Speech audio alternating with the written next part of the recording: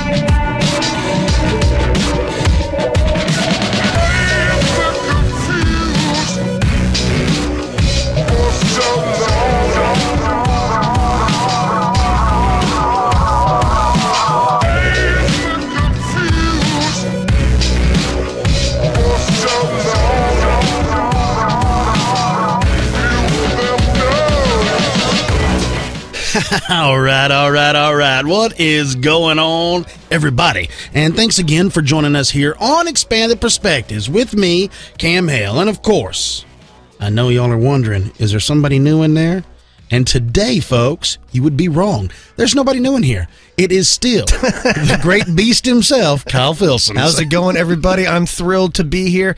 Happy Mother's Day to all you people out there, all you ladies, all you people, to all you ladies that are lucky enough to have children. Yeah. Happy Mother's Day to you. We had a good one at my house. How about you, Cam? Oh, yeah, had a great Mother's Day, a little day drinking. You can't hate on that on Mother's Day. We did, too. We had some sangria. We had some mimosas and some poinsettias.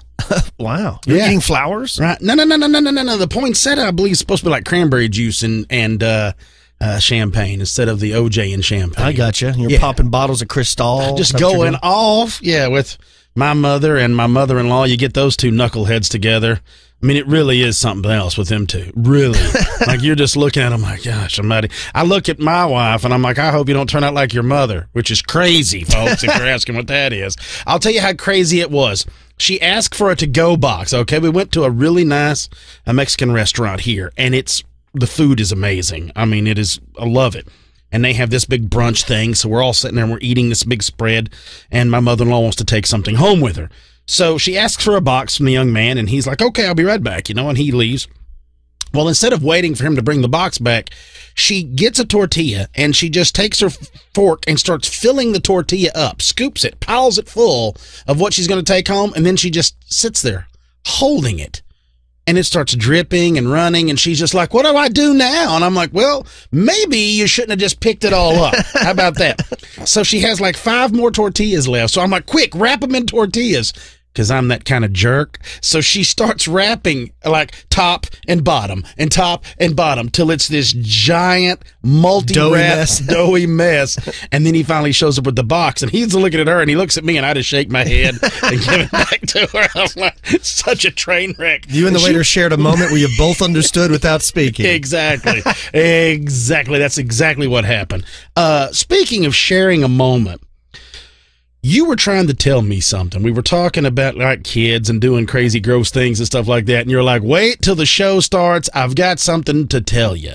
What is this gross thing you've got to tell me? Yeah, well, let's start into it. It's in the news section. There's an article by the science editor over at The Telegraph named Sarah Napton. And she wrote this pretty interesting article about how eating boogers is actually good for teeth and overall health. Yeah, that's right. It says it might be wise to look away now if you are eating or have a weak stomach, but scientists have discovered that ingesting... Stop, folks. If you're eating or anything, stop till you get done, and then come back. Just hit pause. Scientists have discovered that ingesting boogers is good for teeth and your overall health. Scientists at a number of universities, including Harvard and the University of Saskatchewan, and say parents should not discourage their children from picking their noses because they contain a rich reservoir of good bacteria. Oh, God. It says eating snot can also prevent bacteria from sticking to teeth, according to the article published in the Journal of American Society for Microbiology. You know why that is? It's because stomach acid, when you vomit, rinses it off as it comes out. Oh. The findings even suggest that snot could defend against respiratory infections, stomach ulcers, and even HIV. What? The researchers are they're working on what they say is creating a synthetic mucus toothpaste and chewing gum to harness the dental benefits of boogers. Now, a guy named Dr. Scott Napper, who's a professor of biochemistry at the University of Saskatchewan, says that nature pushes us to do different things because it is to our advantage to have certain behaviors, to consume different types of food. So maybe when you have the urge to pick your nose and eat it, you should just go with nature. From an evolutionary perspective, we evolved under very dirty conditions, and maybe this desire to keep our environment and our behaviors sterile isn't actually working to our advantage.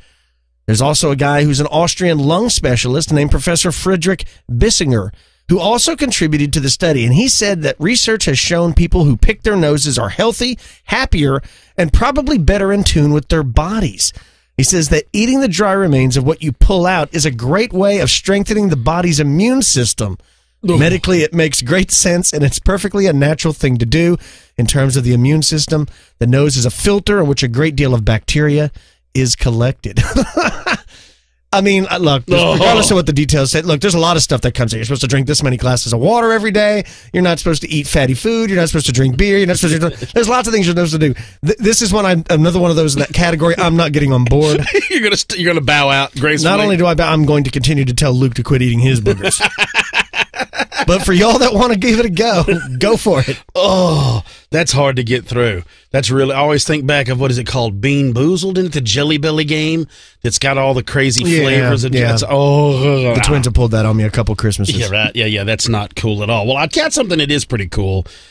And I think, for one, enjoy it. But Philly, I think you're going to get a kick out of this. It's something that you and I talk about, like you're trying to always identify flying, objects, things like this. This comes from our homie Roger Marsh over there at openminds.tv, folks.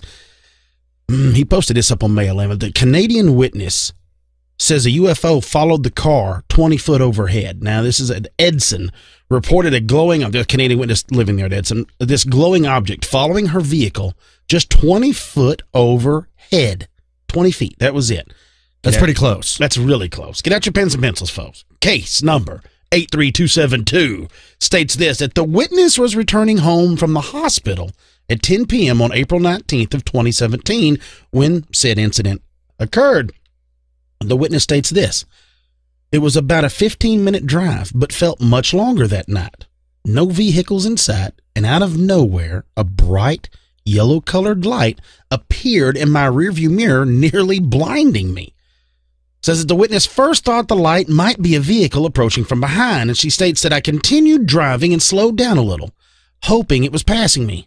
That's when it started to speed up, and that's when I realized it was above the car, maybe a 20-foot distance.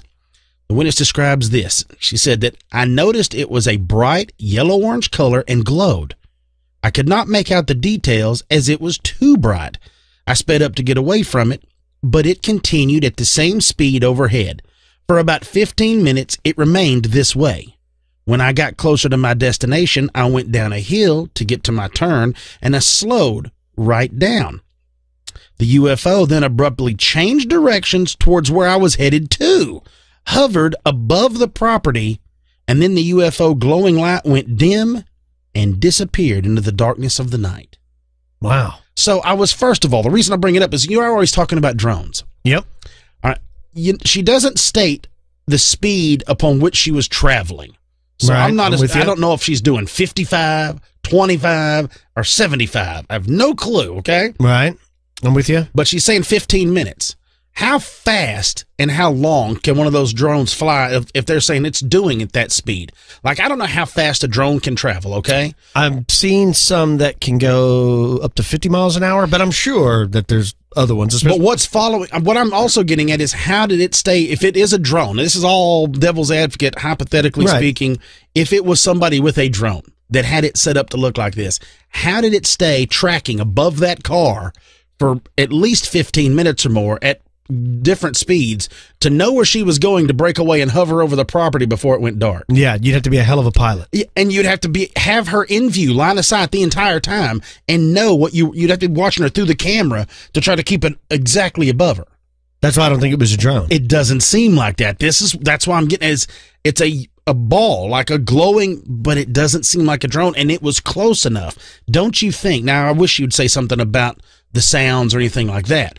But don't you think you would have been able to look up and see if you thought it was a drone only 20 foot ahead? Yeah, I would think so. That's it. So anyway, that's what drew me into this whole thing. Is like, this one is very unique. That's cool. Speaking of something else that's cool, this comes from the Los Angeles Times by Deborah Netburn, and it's about the Great American Eclipse. Cam is only 100 days away. Yes. I forgot about this. It talks about later this summer, darkness will fall across the face of America. The birds will stop singing, temperatures will drop, and the stars will become visible in the daytime sky. In around 100 days, a total solar eclipse will sweep across the continental United States for the first time since 1918. Astronomers are calling it the Great American Eclipse. It says for amateur sky watchers, a total eclipse presents a rare opportunity to witness a cosmic hiccup in our day-night cycle. For solar astronomers, however, though, this eclipse offers something else. 3 minutes, give or take, to collect as much data as possible about the sun's unusually hidden outer atmosphere. Researchers have been anticipating this event for years. Some will take measurements from the sky. Others have engaged in vast networks of citizen scientists to help track the eclipse as its shadow moves across the ground.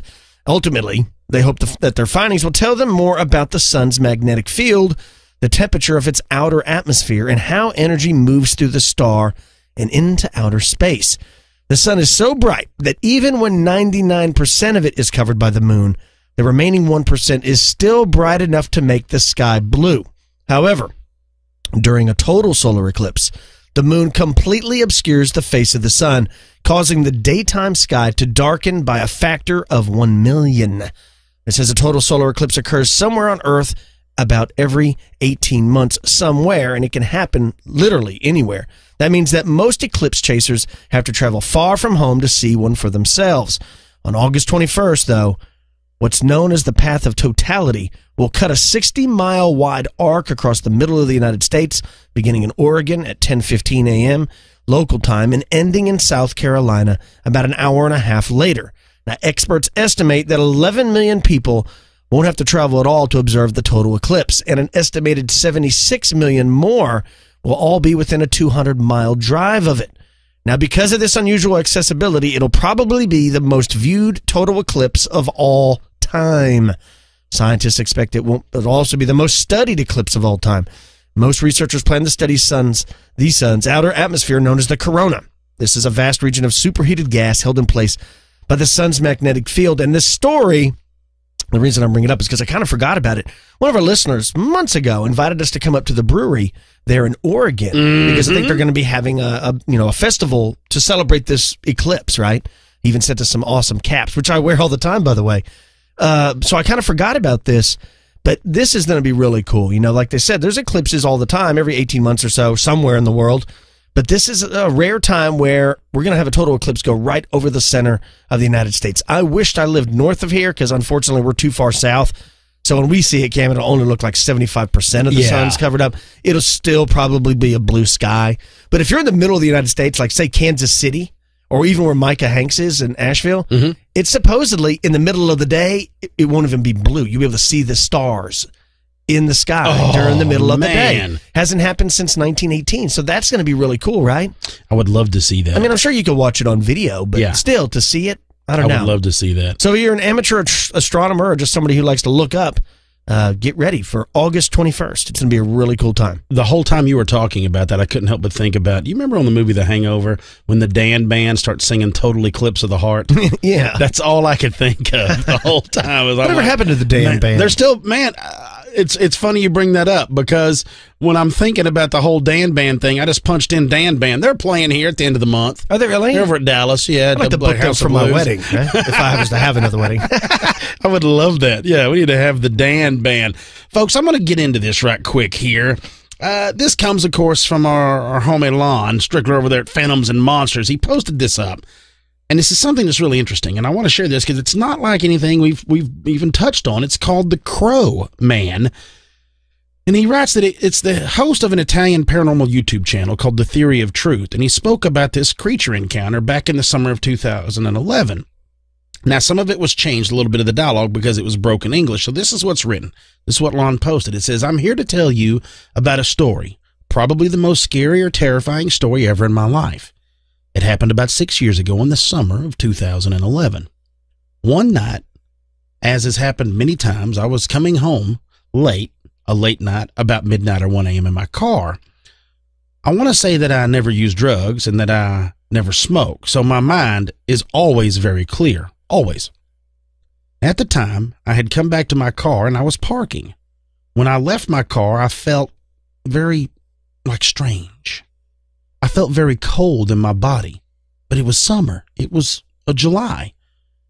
So it was very warm weather, but I felt very cold, especially in my chest and in my stomach. And I felt like there was something pressing on my chest.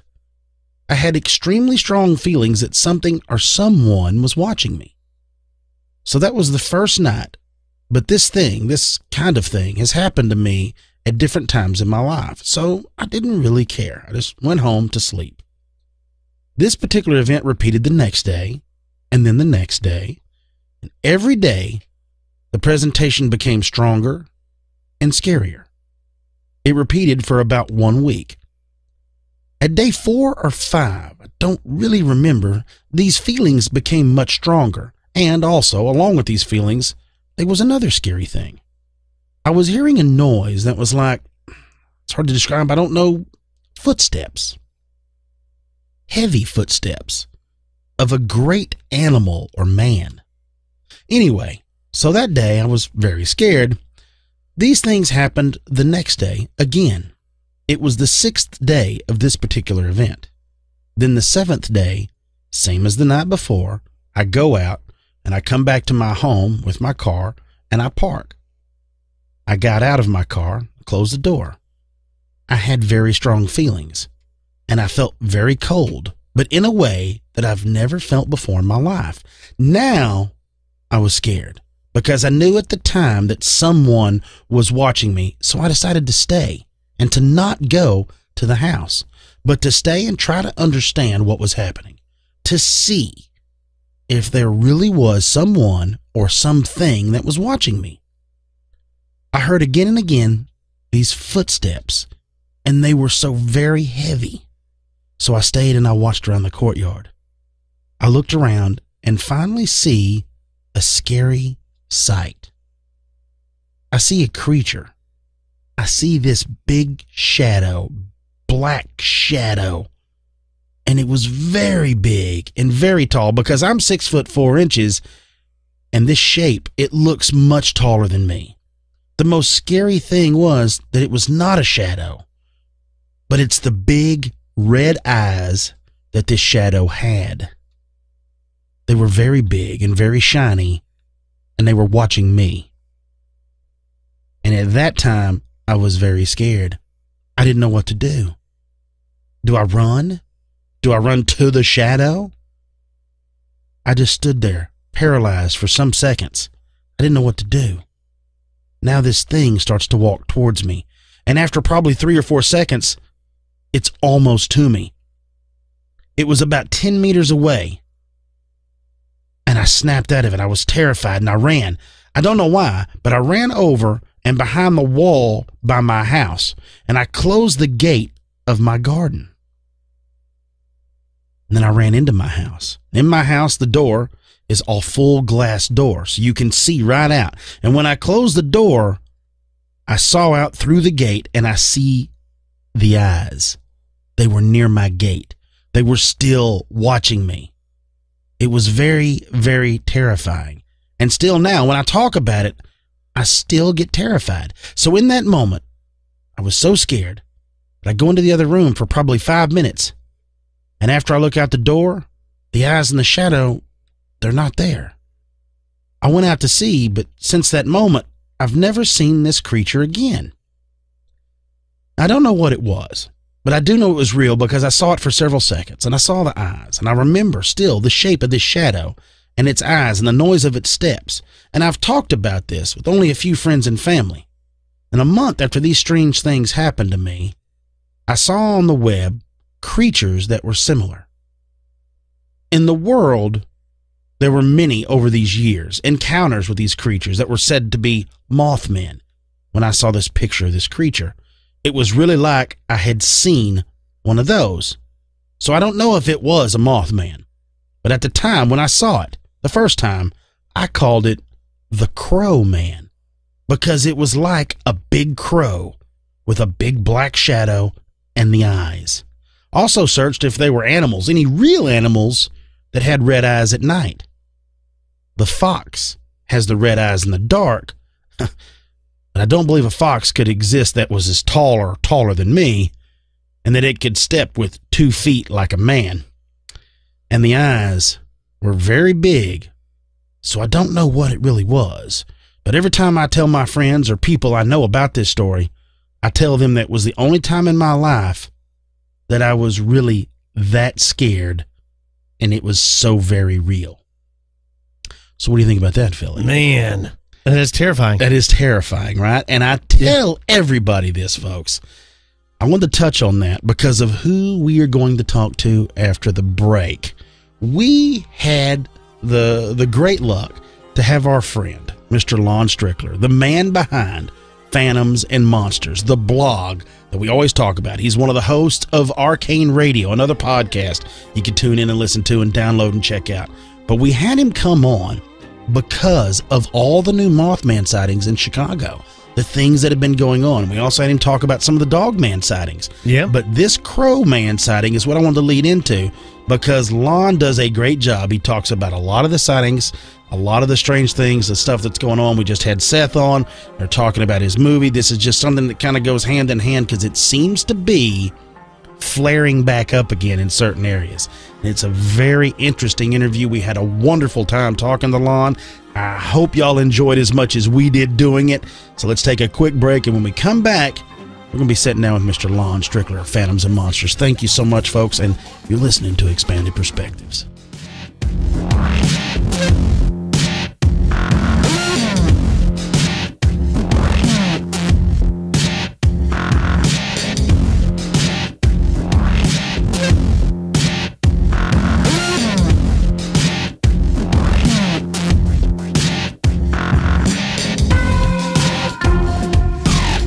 And folks, I got something I got to talk to y'all about. It's one of today's sponsors, and it's something that I do truly love and I do truly use just about every day. And I'm looking across the table over at my bud, and I can tell he's been using it because he's looking mighty well groomed. I have. I actually shaved my mustache off. I've had a goatee for a couple of years now. I shaved the mustache off, and little Luke, my 5-year-old, came out the other day and was like, "Oh, what happened to your mustache? It fell off." That's right. And then he was like, "Don't worry, Daddy, you can put it on tomorrow." And I was like, "All right." Yeah. But yeah, man, I've been using this product, and I love it. This is one of my favorite things.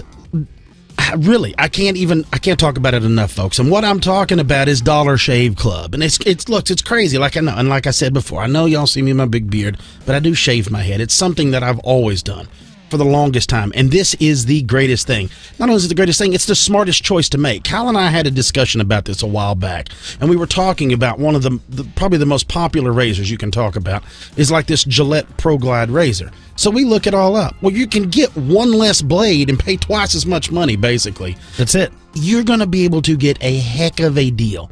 A great shave, a great price, convenience, the smartest thing you can do. No gimmicks, no nothing. This is what you get, folks. For a limited time, the members we're going to give you this code for, you're going to get your very first month of, get this, not the intro, not the mid, the top, the executive razor package. You're going to get that. And a tube of Dr. Carver's shave butter, which is awesome. I love the shave butter. The shave butter is awesome. You're going to get all of that for your very first month for $5 and free shipping. Now, after that, the executive pack is $9 a month. That's it. And the shipping's free. So it goes up $4. Boom. You just keep getting them, and you just keep rolling them in. And look, you can use them. I shave my head with them every other day. You can't dull these things down. It is awesome. I love it. I mean, I really do love it. And if you don't want the executive, you could step down and get the 4-blade, which is called the 4X, and it's only $6 a month with free shipping. Yes. And then if you want the Humble Twin, which is a 2-blade razor, it's $1 a month. Now, you do have to pay shipping, but the shipping is $2. So basically $3 a month. Yeah. It's an incredible deal. It is a heck of a deal. And I know y'all are right now going, well, what's the code, man? What's the code?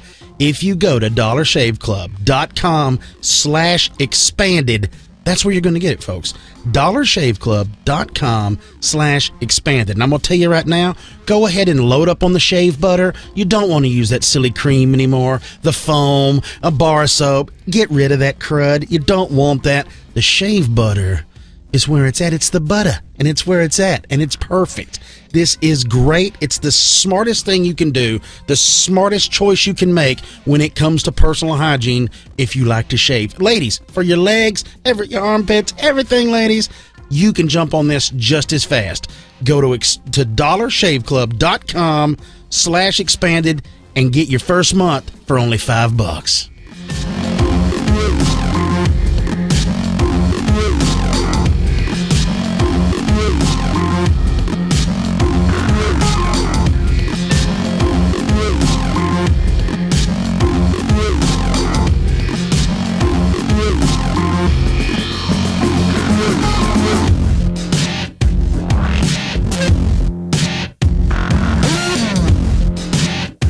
Well, all right, it is time. And as most of y'all know, and that have listened, a couple of weeks ago, we had Seth Breedlove come on, and we were discussing his Mothman movie. Well, then, of course, that got Kyle and I's wheels turning, and we thought, well, who can we talk to about more Mothman things that's going on right now? And there's only one man that comes to mind. And that's right. The king of the Phantoms and Monsters world, Mr. Lon Strickler, and he's here with us. Lon, how you doing, man? Hey, how you? Man, I'm excited. I am too. I'm really excited to have you come on. We've listened to you on Arcane Radio. We've read all the blogs. We keep up with your books, with all the stuff that's going on. Like we were discussing right before we started recording, how busy you've been. This is no rest for the wicked type feeling. You've been in the grind for a while now. Yeah, overall, I've been doing this since the late 70s. God, that's incredible. Yeah. Yeah. And then and like we said, that's why we wanted to get you on, is because I remember, and when I say I remember, I want to say it was back in early part of April. I think I remember you posted something about a Mothman-like creature or something, that somebody had an encounter in Chicago. And then this seems to have escalated, because we've been keeping up with it, because I want to say it was towards like the end of April, around April 18th or 20th somewhere. You had reposted again where somebody had something else happen, and it just kept building and building. So since we're on the Mothman kick, so we're going to turn it over to you and let you kind of talk about what's been going on. Okay, well, back in, actually this first sighting. Now, first of all, let me preface this by saying back in 2011, there were 3 sightings in and around Chicago of this bat-like looking creature people were talking about. And there was a picture that surfaced. It looked like a large bat. I mean, it was hard to gauge how big this thing was, but it was fairly good size. So there were about 3 reports of that I know of. So, excuse me. So that kind of was dragging on for a couple of years now. But then this past April, about 4 weeks ago, a friend of mine in Chicago got a hold of him. His name's Emmanuel Navarrete. He runs the UFO Clearinghouse website. And he told me, see, I got this weird Mothman-like sighting reported to me by a woman out by Oz Park in Chicago. And he said, when I get the report made up, you want to post? I said, sure. And I posted things before for him, but it wasn't anything like this. So this sighting was on April 7th of this year in Oz Park, Chicago, and this woman reported that she's seen a large humanoid, probably 7 foot or taller, standing on the ground and in this park. He said it was solid black. She said, but what really stood out were the large pair of wings that were folded behind it.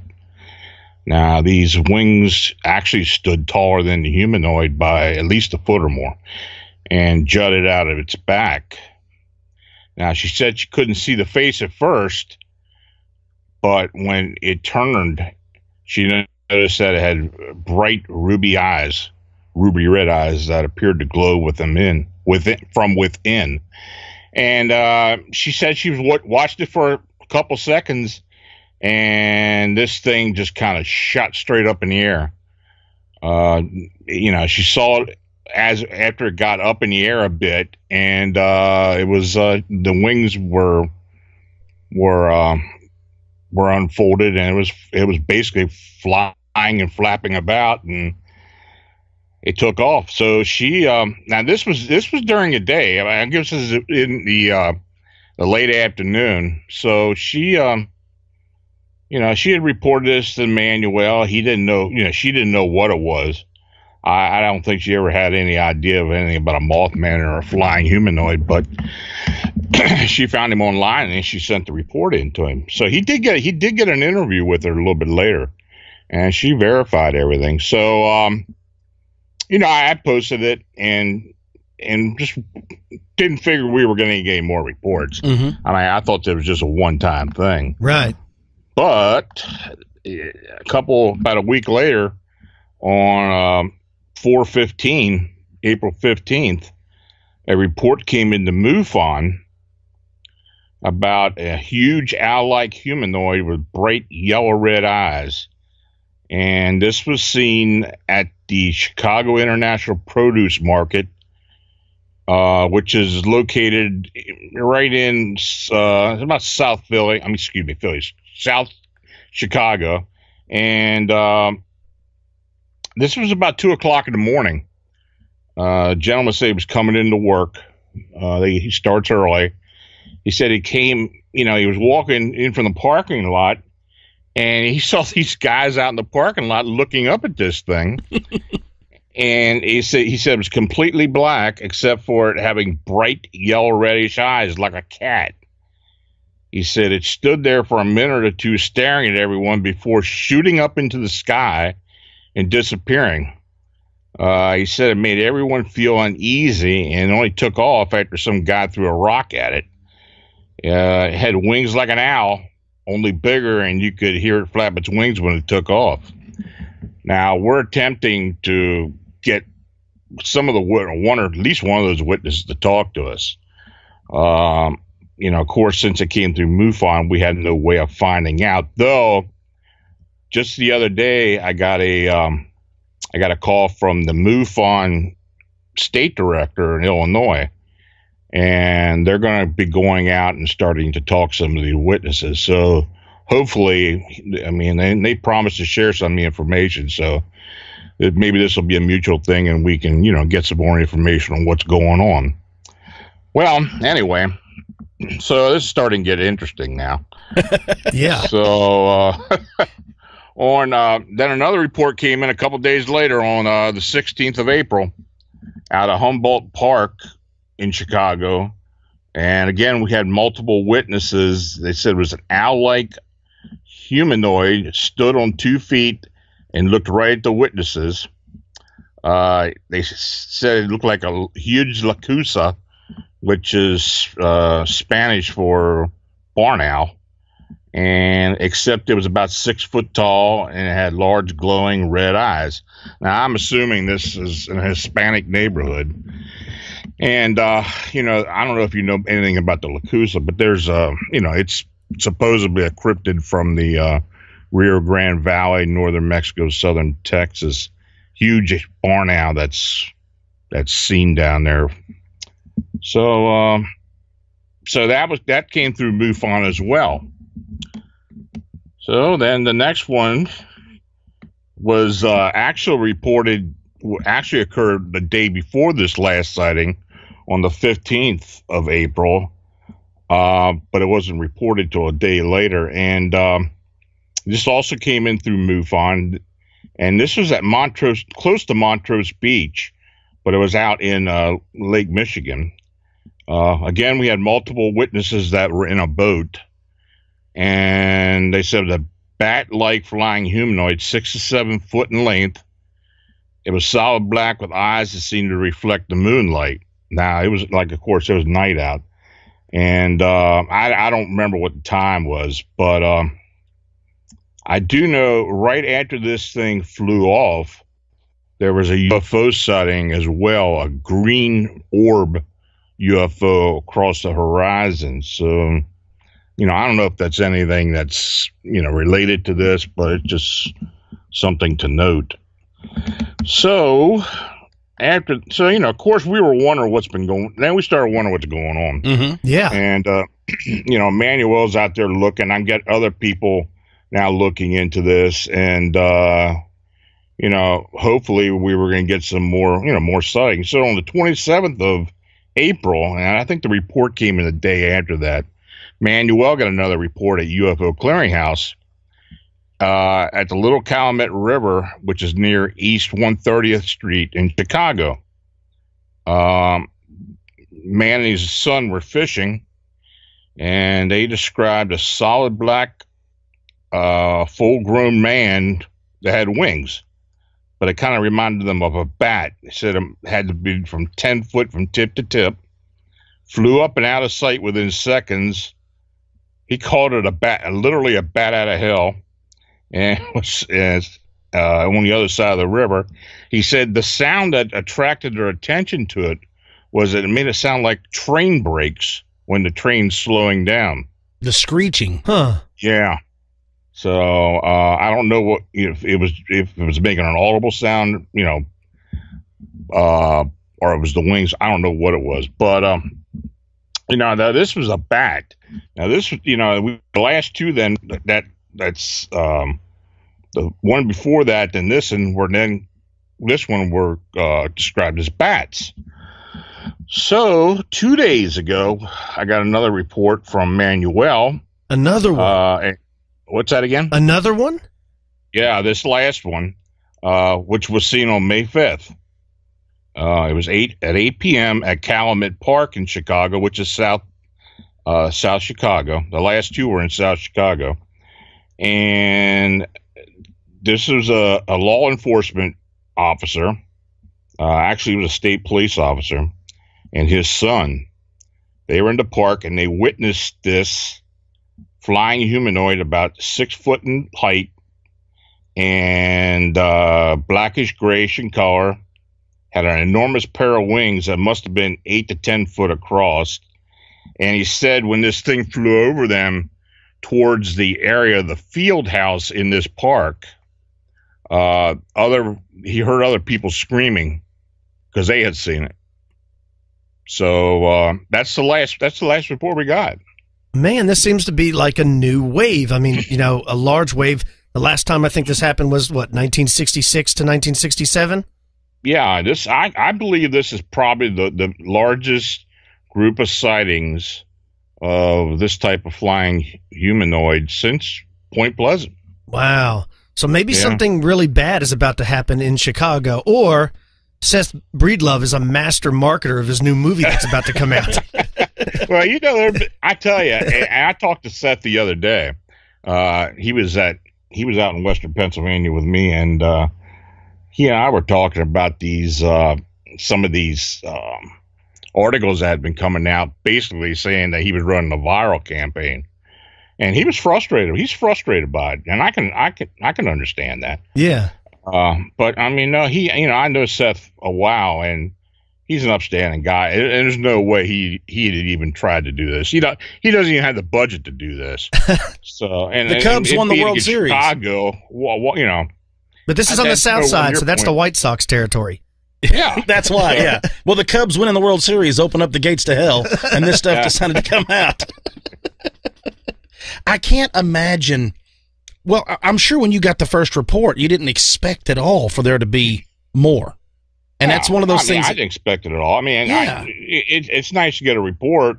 I mean, every once in a while we'll get a flying humanoid report of some type. I've been dealing with for years these flying manta ray shaped beings, which I believe is some type of bioengineered UFO. I don't know what they are, but they're shaped like manta rays, and they come in all sizes, and but people have been seeing those all over the place for years now, mostly in the eastern part of the United States.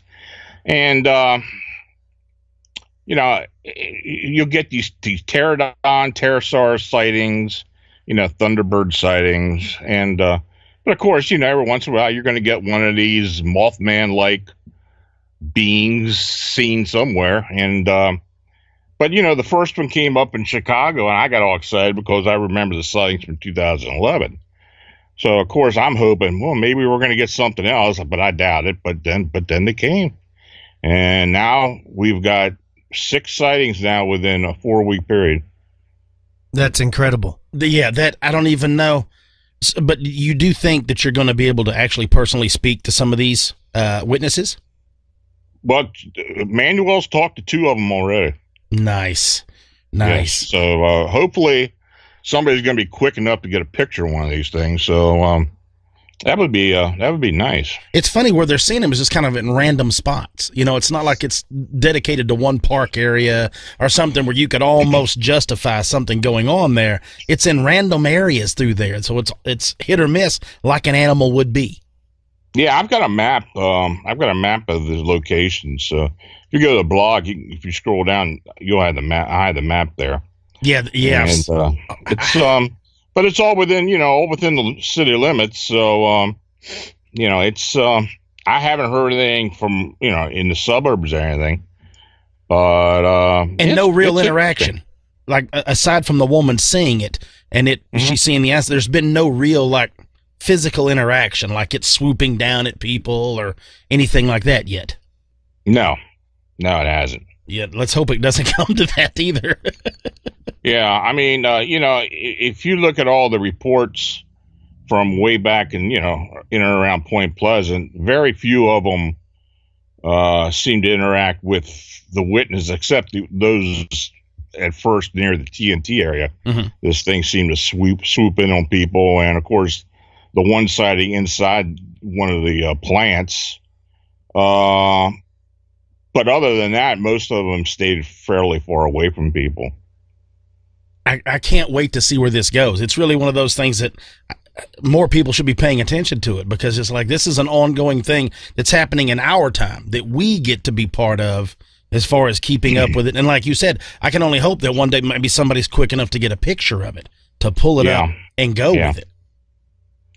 Yeah, I agree. I mean, that's what I'm hoping for. And, I've got my, I'm checking a MUFON CMS about 4 or 5 times a day. And as soon as one comes up, I'm going to have it up there. And of course, Manuel's been taking reports. So, I'm trying to get the word out there. If anybody else gets a report, to let me know about it so I can get it up on the database. But, this is a biggie. And of course, with MUFON being interested in sharing information, and that's that's unusual for them. So yeah, they're really interested in it now too. So we'll have to just wait and see what happens with it. Oh, I can't wait. I can't wait to see what you do. Also, too, a lot of people may not know, like we've turned to you for Mothman, but we also wanted to turn to you because everybody seems to have a new addiction when it comes to cryptids and unknown upright canids.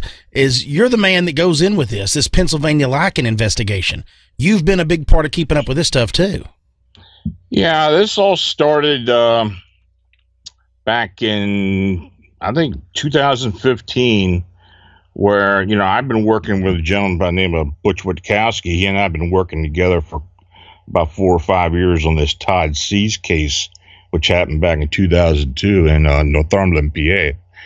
And, so we've been taking cryptid reports as well and looking into it. Well, the first report we got was in November 7th. We actually received a report from an incident that happened in the state game land 331, which is near Penfield, Pennsylvania, in Clearfield County. And this gentleman had seen an 8 to 10 foot tall unknown creature simply come out of the blue. I mean, it just appeared, and this guy has 2 dogs with him. The dogs going nuts. But this thing, it had a snout like a canine, and it just showed up and was walking away from them and acted like it didn't even know they were there, and just kept on going. And freaked him out, of course. And, a day later, he came back into the state game line with a couple of buddies with some, they were armed. They were ready for this thing. Mm-hmm. But the interesting thing was when they got to the point where he had seen it, they all spooked. And I don't know why. It's like they had this sense of dread, and they just turned on a dime and headed out of there.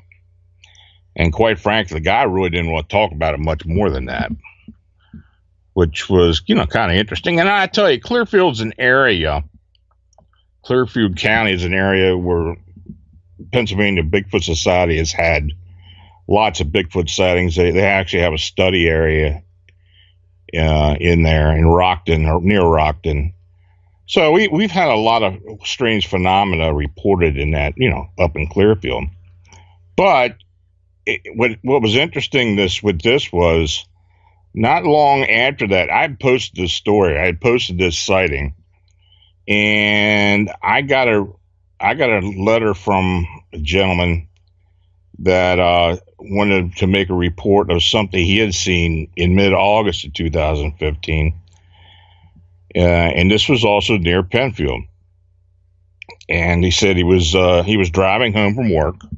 I guess it was, I don't know, around 3 o'clock in the afternoon or so.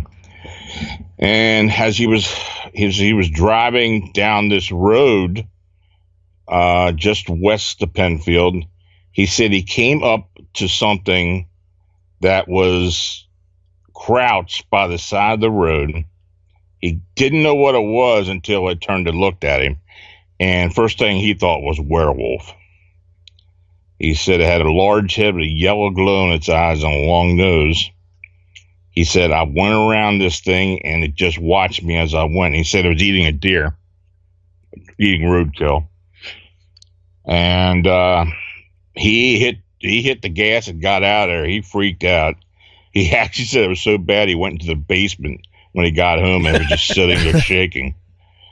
So, the strange thing about this was, he said he hadn't seen anything after that, but he said about a month after that, not long before he contacted me, he said he was at a local mini mart getting gasoline, and he said a game commission officer pulled up next to the pump, and he said attached to the truck was a trailer. And in the trailer was a young male elk.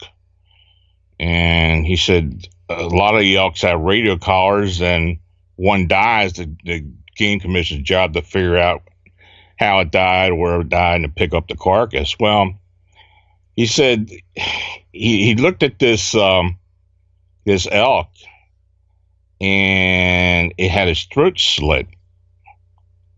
And he said he asked the officer about it. He said, yeah. He said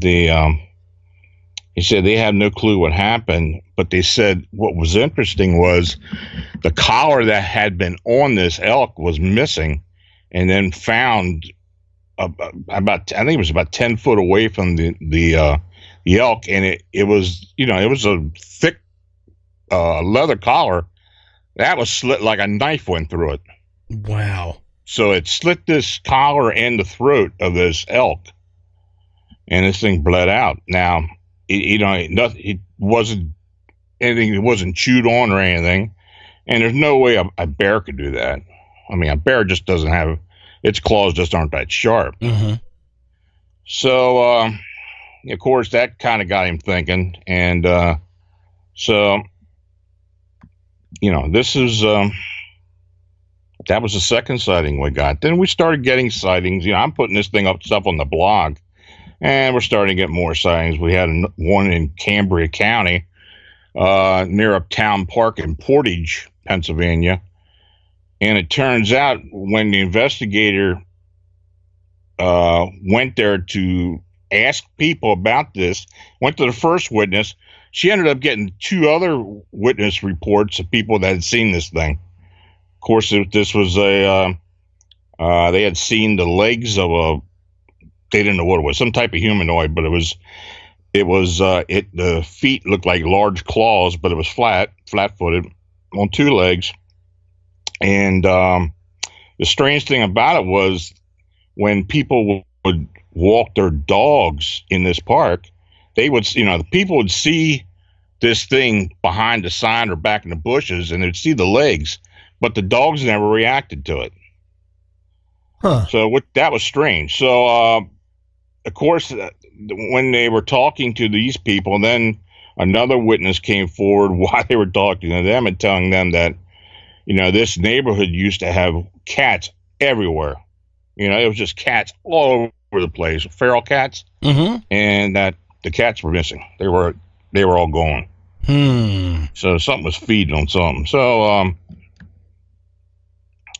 that was the 3rd, 4th, 5th report, whatever we got. Then we had not long later, we got a report out of Blair County, which on something that had happened in March of 2013. And these are 2 gentlemen from Altoona that had seen one on the side of the road late at night eating on some roadkill.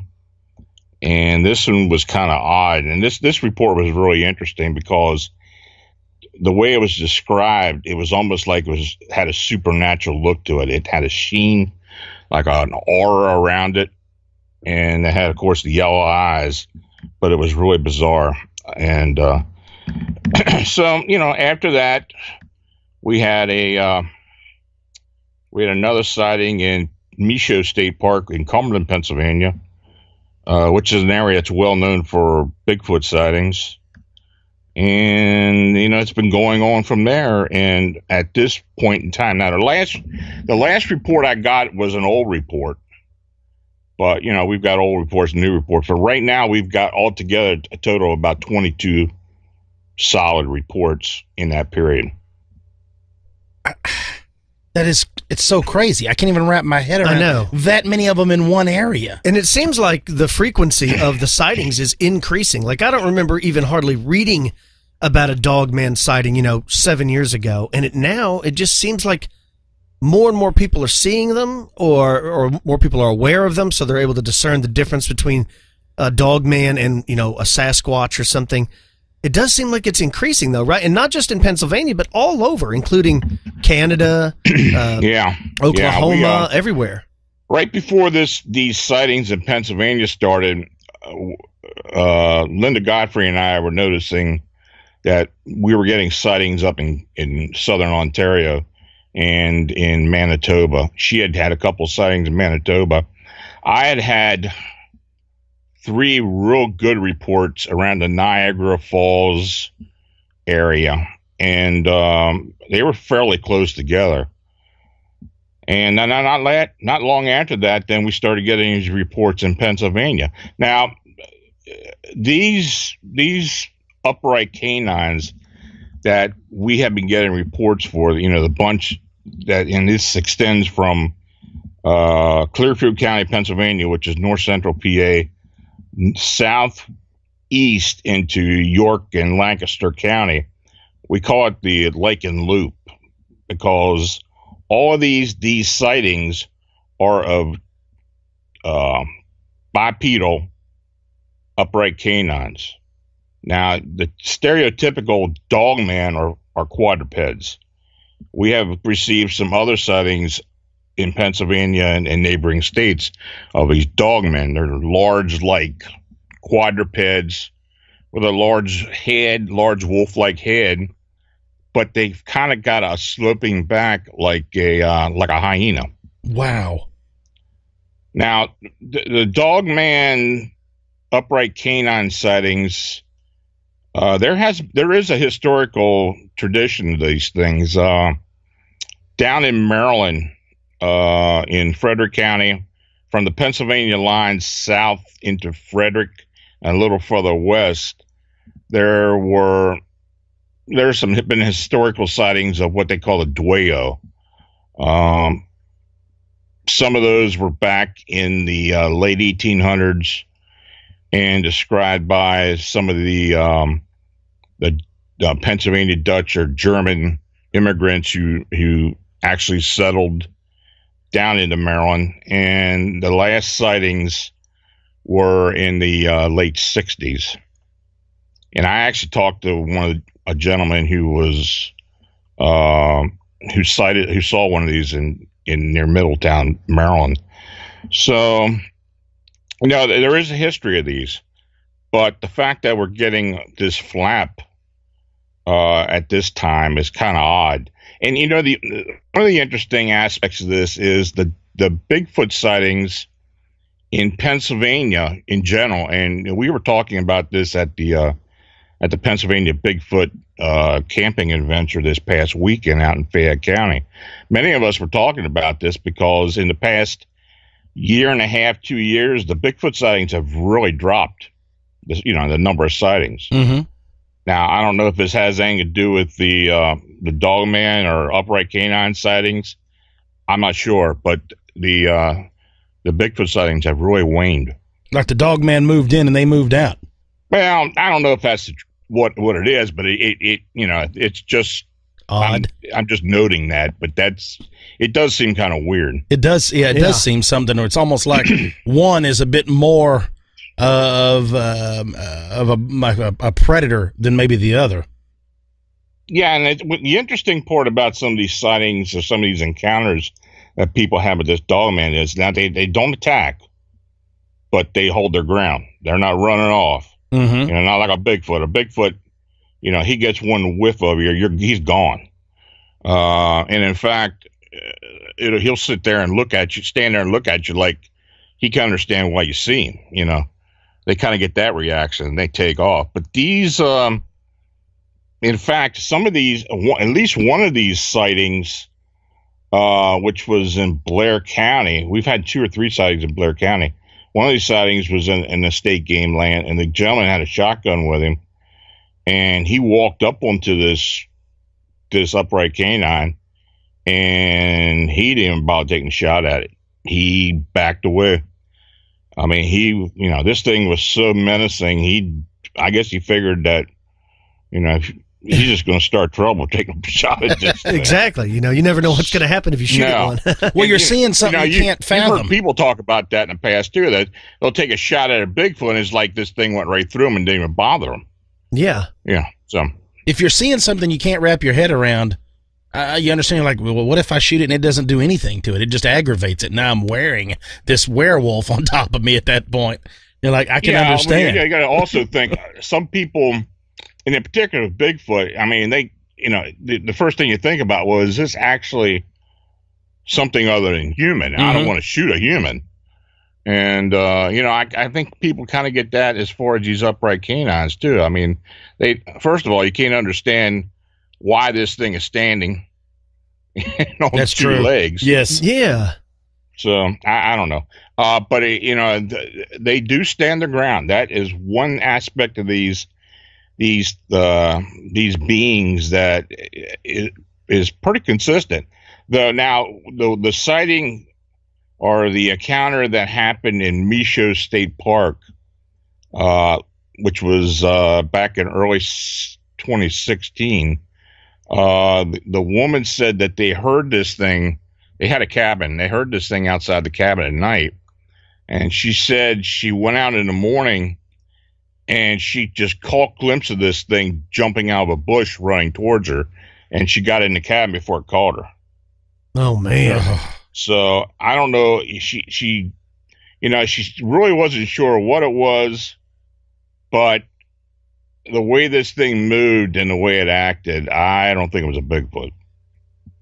Well, and you had brought up right before we started discussing this about Todd C's death, and are they still looking into that? Like, or is it still an ongoing thing? Like, I know y'all are investigating it, but is it one of those things because there's really no answer? I know that what they tried to give the answer for it, but it doesn't seem like that's even remotely close to it. Yeah, could you tell the people about the Todd C's case? Isn't that the one where he was going hunting on his four-wheeler and then just never came home? And they found his clothes on the top of trees or something? What happened with that was he lived in the near the Montour Ridge, which is just north of Northumberland, Pennsylvania. And this was all his land, and he went up the trail on his four-wheeler to scout for deer, which was early in the morning. Now, it was kind of, it was in the summertime, so I don't know what he was really looking for. He wasn't armed or anything, but he told his wife, I suppose, that he'd be back at so and so time, and this was like 6 a.m, and by noon he wasn't back, so they knew something was going on. So, she put out the call. I guess she called the authorities, told them that he didn't show up. Something must have happened to the guy. It's an area that's got a heavy concentration, a heavy population of timber ratters. So, first thing you think is, well, maybe he got bit and couldn't make himself way back or whatever. But, what happened was there was a massive search that ensued. Actually, there were about 200 plus volunteers, search dogs, helicopters, state, local police. It was a well-organized. They even had divers because they had a pond there, which was about 70 foot from the house. They checked everything there, and nothing showed up. So about 36 hours later, one of his family members was I guess coming out of the house or looking out the window or something, and saw something white laying in the bushes by the pond. Now, this is an area that was heavily searched. They had cadaver dogs and everything out. And he went out there, and there's Todd C's laying there by the pond. Wow. Right there. Yep. So, there were searchers out there at the time. So this guy, got a hold of somebody. Nobody touched the body until the coroner was called. They gathered up all the searchers, all the people that were participating, took them to a local firehouse, and basically locked them in. This was really strange. Basically locked them in. And we're debriefing these people. They were said to have these guys in suits come in there and tell them not to speak a word of what happened. Don't. There's going to be press, but don't utter a word. And people, they basically read them the riot act, and they scared them. And people were saying, well, it was the FBI or something. I believe it was Air Force intelligence. I believe it was Air Force military investigators. And this was all because that when he disappeared, there were two fairly reliable sightings of a large disc craft that was hovering above the top of Montour Ridge, above the power line. And one of the witnesses, it was two guys, but they were together, they noticed something being beamed up to the craft, and they said it looked like a man in his underwear. Wow. And that's the only way that you could explain how the body just reappears where it's at. Well, that's the speculation. That's the thought. Right off the bat, this incident was being covered up by the authorities. They finally ruled the death as a fatal cocaine toxicity. Yeah. This guy just shows up, So there was some decomp on the guy, on Mr. C's, but the body itself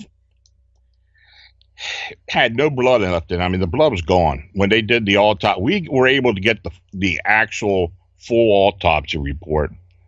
Butch was able to get it through contacting the lab that did the actual toxicity plus the autopsy.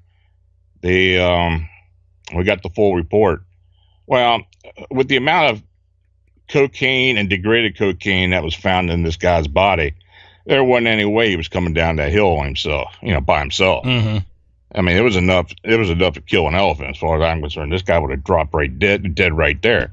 So he wasn't walking down, down the hill, this rocky hill where all these rattlesnakes and everything by himself. So, I believe something dropped in there. And,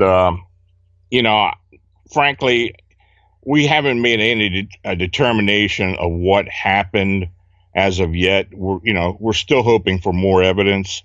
And, we've been eventually getting evidence. We've got, we're planning on going up there sometime soon again and going through a few things and trying to find more witnesses. And we have had some people serve us lately who we need to talk to. But at this point, with the evidence that we do have, we are saying that there is a greater than 50% chance that this was some type of abduction. Oh, wow. Man. Did they ever recover his four-wheeler? Yeah. That was up there on top of the hill. Okay. Wow, that is a strange case. I mean, if it was just an accidental overdose on cocaine, why would, the government guys be showing up and telling people not to talk about it? I mean, there's overdose cases all the time. Mm-hmm. Well, the family wasn't even allowed to look at the body. They were given a casket-like box that was sealed, welded shut. Wow. Yeah, they were told, here's the body. They couldn't tell what was in it. And, they buried it at a certain location.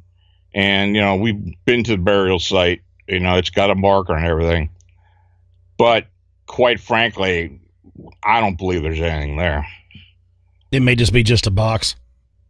I don't even think anything was put in there. I don't think anything's there. Wow.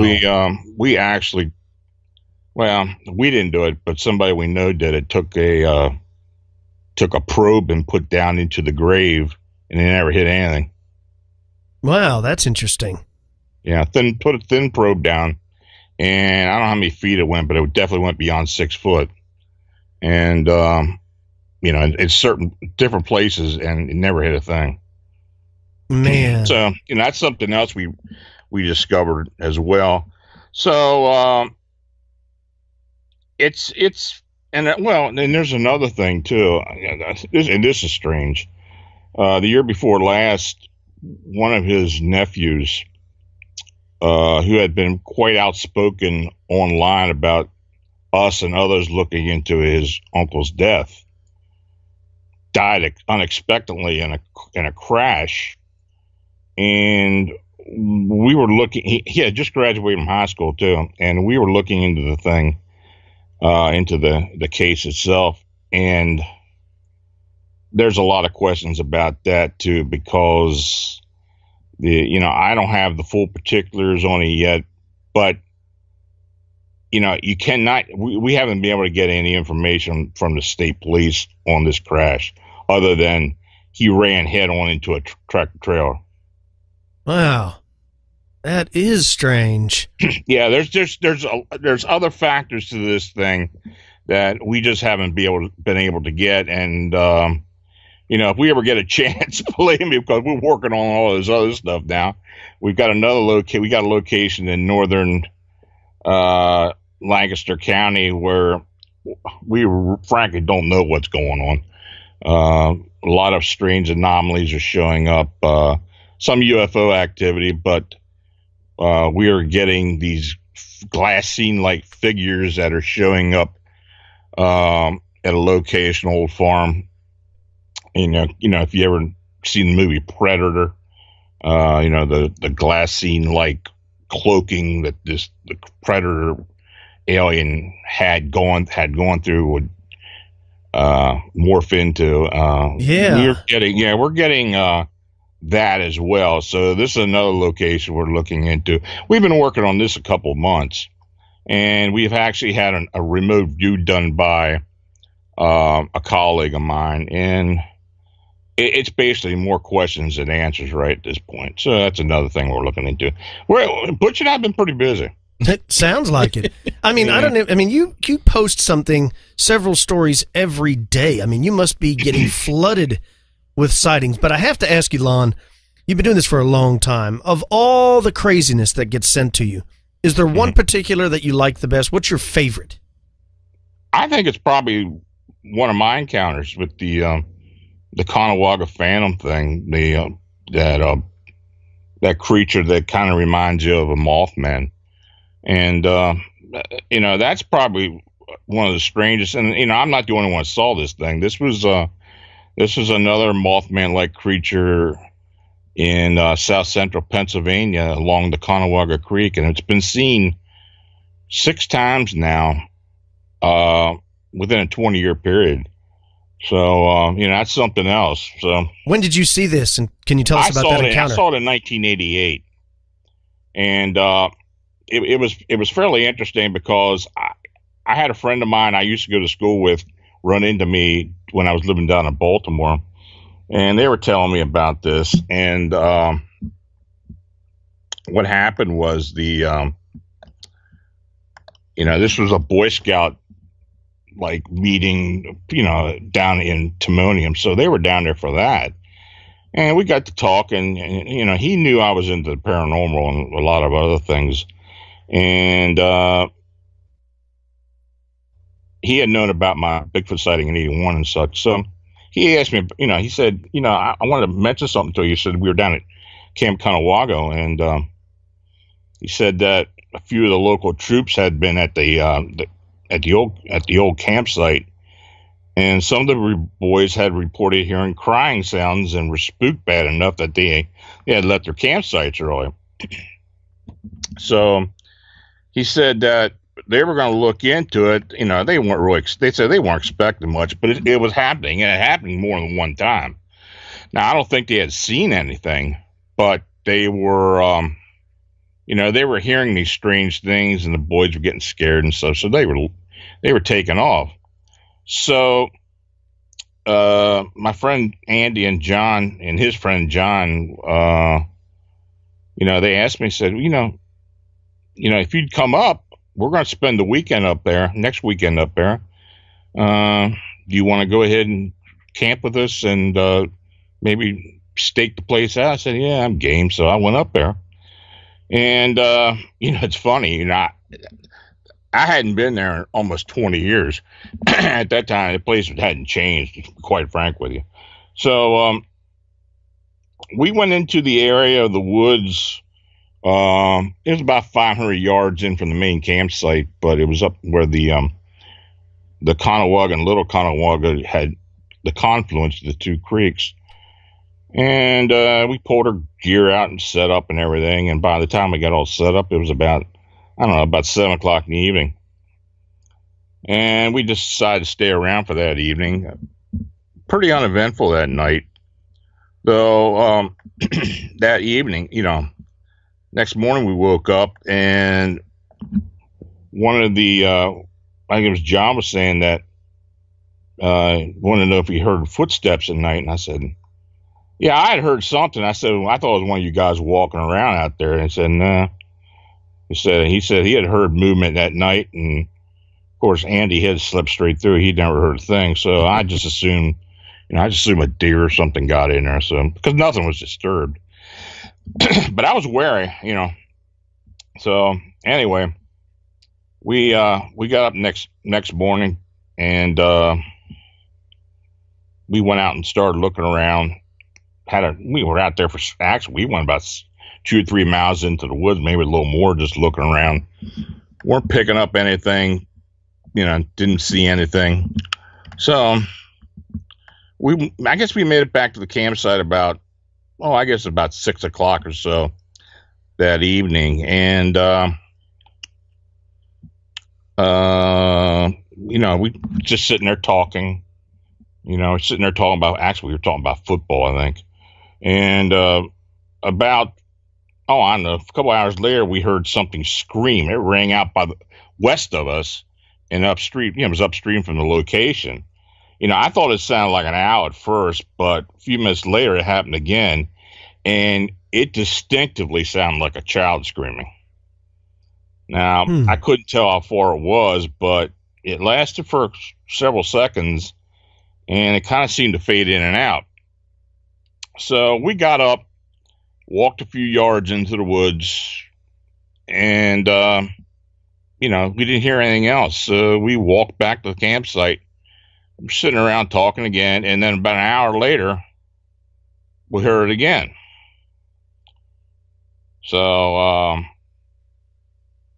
we didn't know what thing. So we stayed up, and, I stayed up the rest of the night. I think one of them went to sleep, but the other was, that's right, Andy was with me that night. So, we stayed up, full moon, and, much of the creek and the woods were pretty visible because of the full moon. So about 1 o'clock in the morning, I was walking the perimeter of the campsite, and I started feeling like something was watching me. I got a real weird feeling. I told Andy, he woke John up, and we started walking by the creek.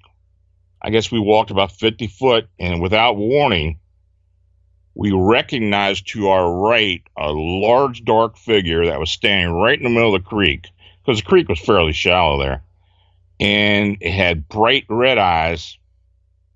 And by the time we could get the flashlights on it, this thing whooshed up straight up in the air like a rocket. And a few seconds later, we heard this same scream again, and it was fading away, moving away from us. So we hurried back to the campsite and started comparing notes on this thing. My buddy Andy, he was shook. He wasn't even talking. He was just sitting there shaking. John was pretty calm. He estimated it was about 6 foot or so. That's what I thought. And we noticed that it had these large structures on its back, which, we both thought looked like wings that were folded in the back. And I mean, this thing had jettisoned so fast that, like I said, we had flashlights, but we couldn't get the flashlights on it. But we definitely all saw these red eyes. And so, Andy was shook up. So they walked back to the administration building and left everything and said they'd pick everything up in the morning. I stood around. I wanted to see what this thing was. But it was quiet the rest of the night. Nothing else happened. So, this got me interested in what was going on. And quite frankly, I was aware of the Mothman. I'd known about that. And, I had been wondering if maybe it was something like that. I didn't know. But, several years later, back in 2008, which 20 years after my sighting, I had received an email from a man who lived near Dick's Dam, which is just downstream from where we were. And he stated he had heard screams for many years. And he said the sounds continue to this day. So not long after that, I got another email from a scout leader who said that, he had been out to Camp Conewaga, and his boys and his troop had come across this thing on the trail that they described as a dragon. And he said it was about 6 foot tall with wings and a tail that looked like it had fur or feathers. Wow. Wow. So, he thought they were pulling his leg. He didn't realize, he didn't believe them. But when he saw my description of what happened to me, because I had posted on the blog, then he thought different. So he contacted me and, let me know about it. So since that time, since 2008, there have been 5 other sightings up and along the Conewaga Creek. It extends from northern Adams County east into northern Pennsylvania, northern York County, then empties into the Susquehanna River. But along that route, along the river itself, there have been 5 more sightings since then. And the last sighting was about 3 years ago. Man, I don't even know how to describe what you were seeing. You're a magnet. Yeah. Yeah, well, that and the Bigfoot sighting, they've been the two encounters I've had. Man, that's incredible. Well, if anyone listening to this has a sighting they'd like to report to Phantoms and Monsters and you, Lon, how do they go about doing that? Well, the best way to do it is to send me an email at Lon Strickler at phantomsandmonsters.com, or go to the blog, which is phantomsandmonsters.com, and there are plenty of links there to contact me. And in addition to the blog, you also have written several books. Where do people find those? Oh, they're on Amazon. All you have to do is put my name, Lon Strickler, in the search, or Phantoms and Monsters in the search, and they'll come up. And you're working on a new book, right? I'm working on a new book, and I haven't really decided what I want to write about yet. I'm just kind of getting in the process, but I believe, and I've got people trying to talk me into doing this, I believe that the main subject is going to be alien encounters. Oh, man, I can't wait to read that. And in addition to that, you also have a radio show. Yep, Arcane Radio, arcaneradio.com, every Wednesday at 10 o'clock. Man, that is incredible. Do you have any conferences or any places you're going to be speaking at soon, or do you have anything new that's upcoming? No, I go to very few conferences. I went last weekend. We were at the Pennsylvania Bigfoot Camping Adventure, and we were just there set up to take reports. But we're working at possibly going to the Mothman Festival this September. That's still up in the air, but we may go to that. Okay. Is there anything else you'd like to promote? Not really. Okay. I think that's about it. Man, well, it's a ton. I'll urge everybody. I'm sure almost everyone listening to this has checked out your site, but if not, you got to get on over to Phantoms and Monsters.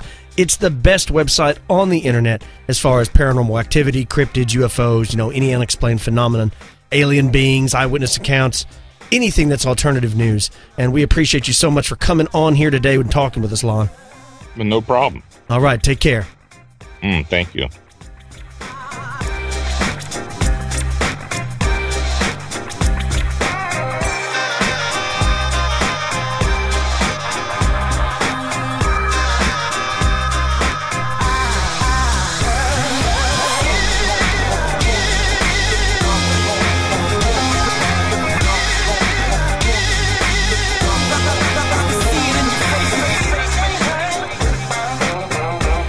I'd like to take a moment, folks, to talk about another one of our great sponsors, Casper Beds. Now, according to the market, you're supposed to replace your bed about every 10 years or so. And sometimes, man, those things can cost quite a bit. Like I mentioned on the last show, I think, me and my wife, we bought a Tempur-Pedic bed a couple of years ago, and I think we spent close to $5,000 by the time we were done. They are very expensive. But Casper is changing the script, Cam. They're flipping the script. They're changing it. And you recently got a bed as well, right? Mm-hmm. Well, these beds are simply amazing. They shipped me and Cam a bed, and I've been sleeping on it. I love it. You said that your wife actually likes it better than the other bed that you bought not too long ago. Mm-hmm. And I think it has a lot to do with the quality. Casper used an in-house team of engineers, and they spent thousands of hours developing these amazing beds. It combines, get this, supportive memory foam for a sleep surface that's got the right just amount, it fits to your body. Just the right amount of bounce, just the right of comfort. It keeps you cool, so it helps you regulate your temperature throughout the night. And their service is very convenient. That's what I love about it. Buying a Casper mattress, get this, is completely risk-free. Now, Casper offers free delivery and free returns with a 100-night home trial. So if you love it, or you can keep it. But if you don't like it, they'll actually come and pick it up and refund you everything. And that's why I suggest you do. I suggest you try this bed out. I think you'll thank me later in some kind of email or something, because it's amazing. And what's crazy is the way it's shipped to you. It comes in this really small box, and when it gets on your doorstep, you're going to be like, wait a minute, there's no way there's a bed in there. But there is. I don't know how they do it. They have some kind of crazy machine. It makes me think of the Doctor Who story, the Thneeds, the little workshop where he's creating things. With a truffle of trees is what they're chopping down or something. But they must have some kind of crazy machine that compresses this foam into this box. And when you get it home, you roll it out, you take a knife, you cut it open, and all of a sudden it just... Whoop. I love that. That's my favorite part. The boys were in shock. Because they were like, what? There's no way there's a bed in there. But it is pretty cool. Also, it's designed and developed and assembled in the USA. And they don't just make mattresses, folks. Casper also offers an adaptive pillow and soft, breathable sheets. Right now, you can get $50 towards any mattress purchase by visiting casper.com/expanded. And don't forget to use the promo code EXPANDED. That's www.casper.com/expanded. And use the promo code EXPANDED. Terms and conditions apply.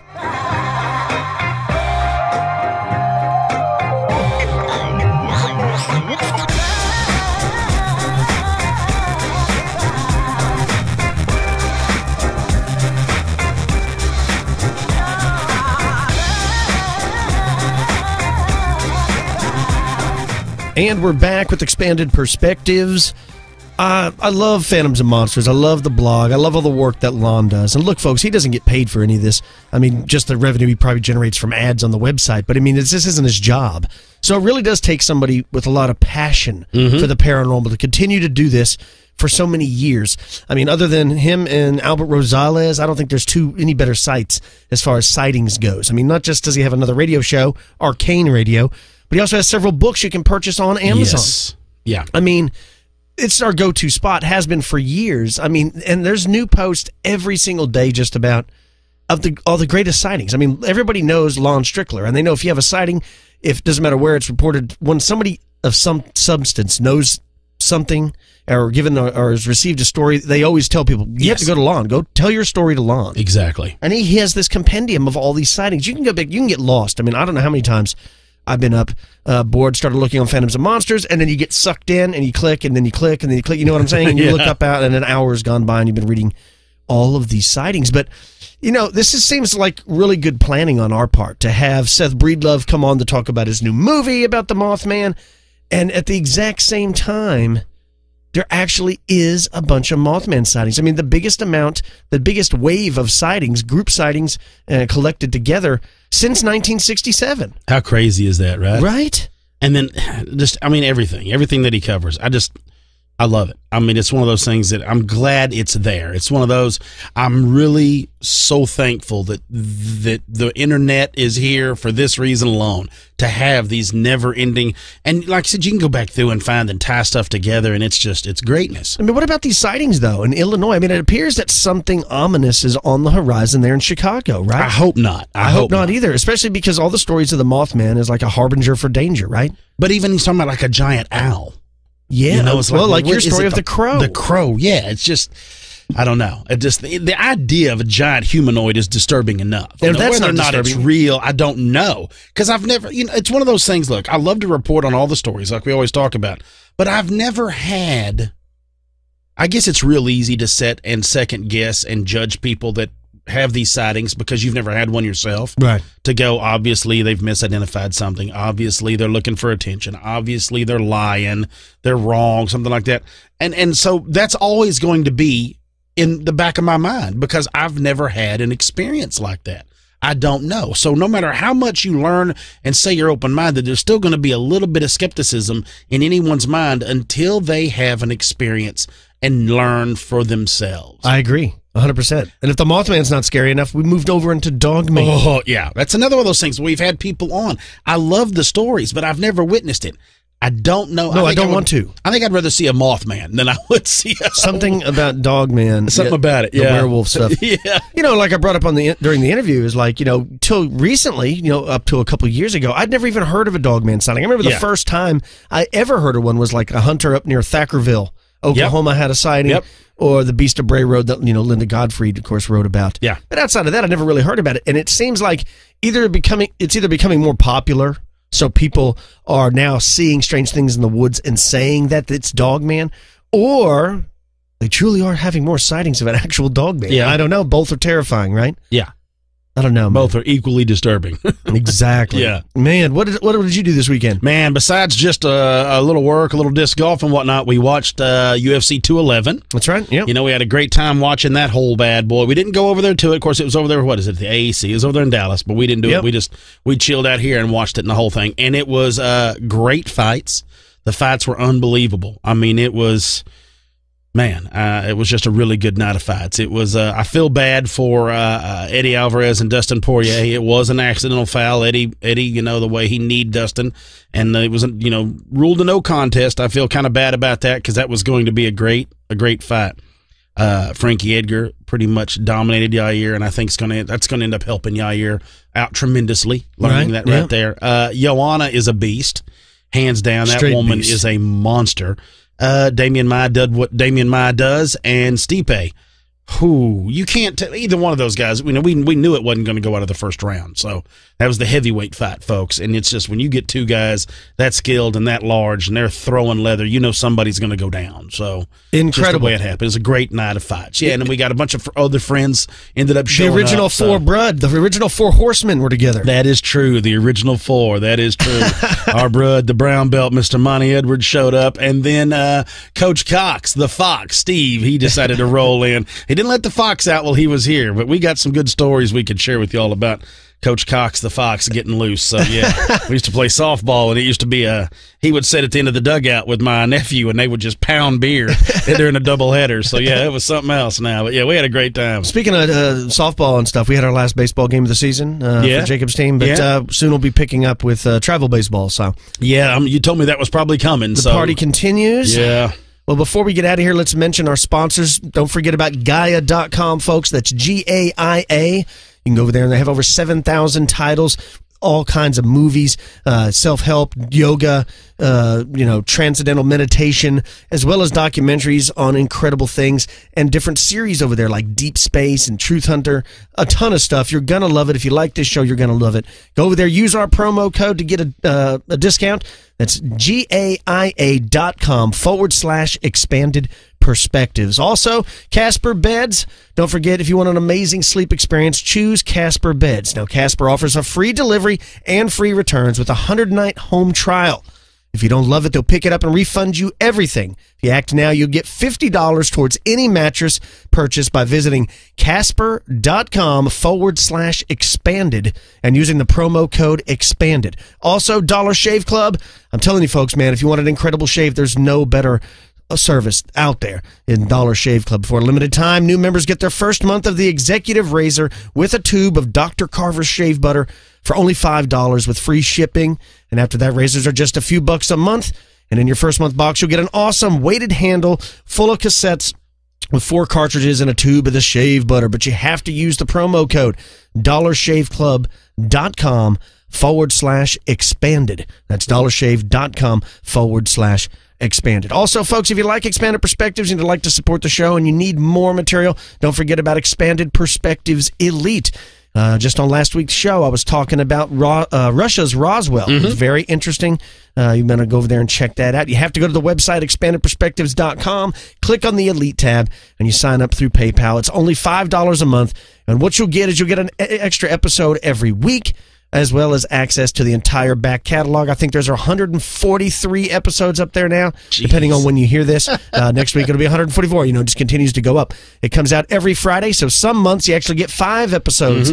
What an incredible deal for only $5. If you have a story you would like to share with us, Don't forget about expandedperspectives@yahoo.com. That's the email. You can send your story over to us, and we can read it, or Mary can look at it and send it to us. You can call the show, 817-945-3828.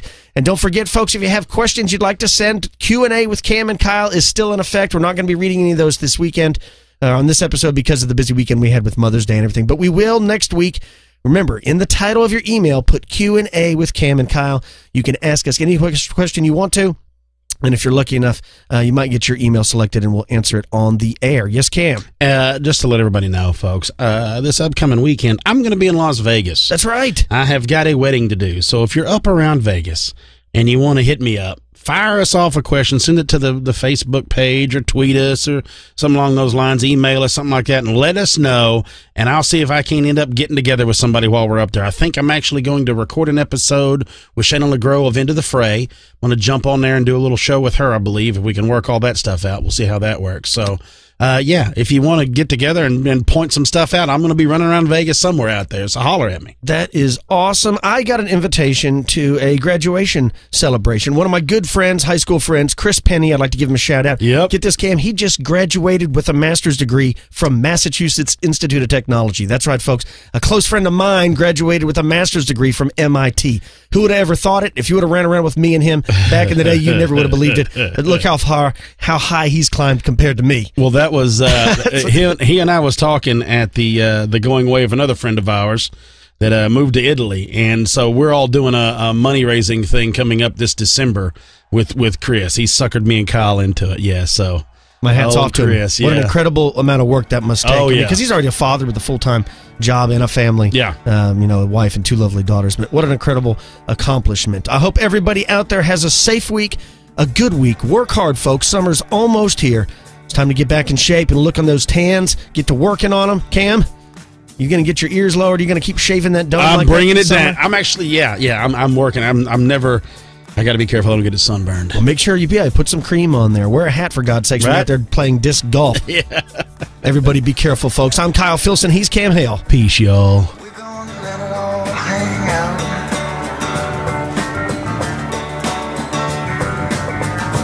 After midnight, we're gonna chug a lug and shine.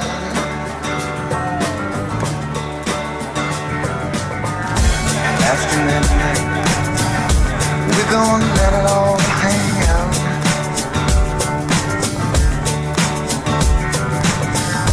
After midnight, we're gonna chug a lug and shine.